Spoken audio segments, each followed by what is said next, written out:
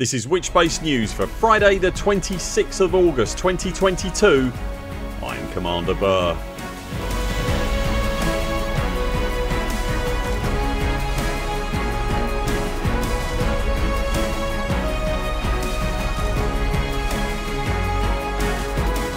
In Elite Dangerous news this week, the Thargoids up their aggression levels away from HIP 22460 and everyone is now a target. Frontier speaks again about the future of Elite Dangerous and update 14, and there's a predicted planetary collision inside the bubble this week, and more. You know what to do by now. Like and subscribe, remembering to click the little bell icon and select all notifications to stay informed with our future videos, and to directly support the work of this channel you'll find our Patreon linked below. We reported last week that an FAQ was expected from Frontier to clarify issues around the move to Codebase 4.0 and in particular what it would mean for player instancing and cross-platform systems like the BGS and Galnet. That expected fact did arrive this week, and as you'd expect it contains some clear and unequivocal answers. I've linked to the short fact below, but the even shorter version is as follows. Odyssey instances with Odyssey only, Horizons 4.0 instances with Horizons 4.0 only, and Horizons 3.8 instances with Horizons 3.8 only. New features and content will make it to products using the 4.0 codebase only. Access to the 3.8 codebase, which isn't being updated anymore, will not be removed. The BGS will still cross between versions as is the case now. Galnet and community goals will still cross between versions as is the case now. 4.0 may receive exclusive community goals and articles which involve on foot content. In related news, explorer and YouTuber Commander Exorcist has produced an excellent video guide explaining exactly how the option to copy your commander save from console to PC will work given what we know currently, succinctly explaining what the account copy does and doesn't include, and how as a console player you can best prepare your current commander for the process when it arrives, and there are very much some sensible steps you can take to prepare for the move, so do check out the video if you're considering taking up the offer. Frontier are saying that the ETA for the account copy option is still slated for September at this point. As always, as soon as we know anything more specific we'll let you know on this very channel. Commander LCU No Fool Like One of Canonn Research has highlighted what appears to be an impending planetary collision inside the bubble. More so, if things proceed as Canonn's forecast predicts, the collision will happen between two bodies that are each home to an Odyssey surface settlement. Planetary collisions within Elite Dangerous are not a super rare phenomena, being the result of limitations in the stellar forge system that generates the galaxy, and they don't result in the kind of cataclysmic pyrotechnics that would be expected should such a thing happen in the real galaxy. They are however still quite a sight to behold nonetheless, as the two planetary bodies slide gracefully through each other.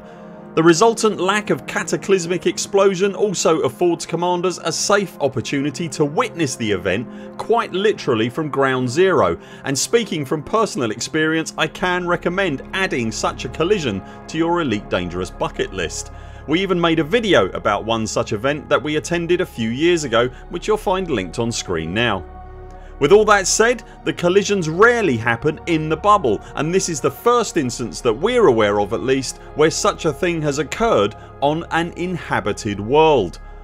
What the relative orbital alignments of the planets will be at the crunch point will determine if the settlements concerned and their associated NPCs and landing pads etc are even on the right side of the planet when the collision occurs, and that is still very much an unknown, but it'll certainly be fun finding out.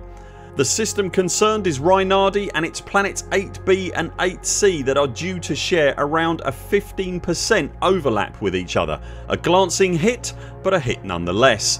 If Canonn's slide rule is working as expected, the collision should take place around 2108 UTC on the 31st of August. You'll find all these details in the description below this video. We reported during the week that the gaming website Rock Paper Shotgun had published an interview with Elite's senior producer Samantha Marsh and lead game designer Luke Betterton. You'll find that video linked on screen now if you've not yet seen it. At the time we reported that the interview was interesting not just for the content but also by the mere fact of its existence, and it seems today that the chat with RPS was not exclusive. 2 new web interview articles passed across our desks as we were putting this video together, one with PCGamer magazine and one with PCGN. The PCGamer article is somewhat inaccurate with its depiction of the events surrounding the Proteus wave, claiming that the Thargoids destroyed the Proteus device after its initial burst. They of course didn't. Whilst we're still foggy on the specifics of exactly what happened with the Proteus event, we do know that in fact a second wave was fired from the Proteus weapon, and with that burst the disabled Thargoids revived somehow and destroyed the orbiting Bright Sentinel megaship. The Proteus weapon on the planet's surface was, as best we can determine, very much left intact. The article continues by underlining what Frontier have previously said, that the galaxy will never be quite the same again in the aftermath of update 13, and mostly talks about the use of an in-game cutscene for the first time in Elite Dangerous and how Frontier seed the game with mysteries and discoveries for players to uncover to further our knowledge of the wider plot. The PCGN article goes further however. While still underlining that the galaxy has changed and these aren't the Thargoids we've become accustomed to, they further add some comments made by Luke Betterton during the conversation saying, quote, "The aftermath is really the precursor to something, and that thing is not small, not by any stretch of the imagination," unquote. He goes on further saying that the change that we're now seeing will eventually involve an overhaul to one of the core functions of Elite Dangerous, which will be rolling out sometime in 2023. We've known for some time that a key feature of Elite Dangerous was being revisited by the developers in 2023 since it was announced by Frontier back in May, but this is the first time we've heard that feature overhaul is somehow linked to the events surrounding the Proteus wave.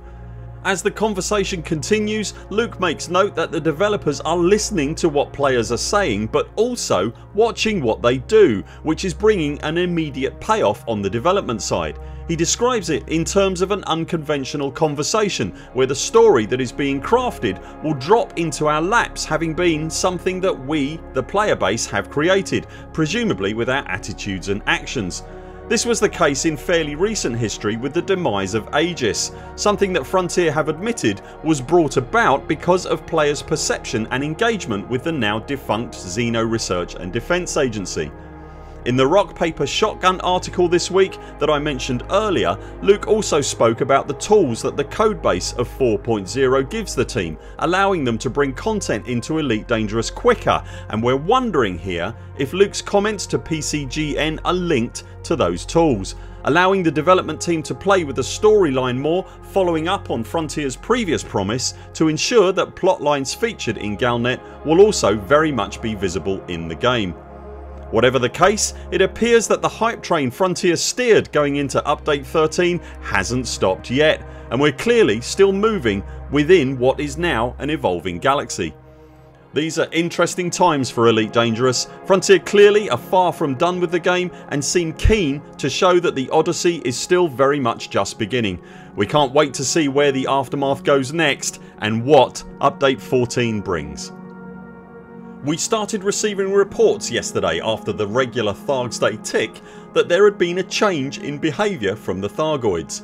During a Twitch livestream yesterday following the regular Thargs Day tick, Commander Psykit was hyperdicted when jumping between systems near HIP 22460, the site of the Proteus wave event.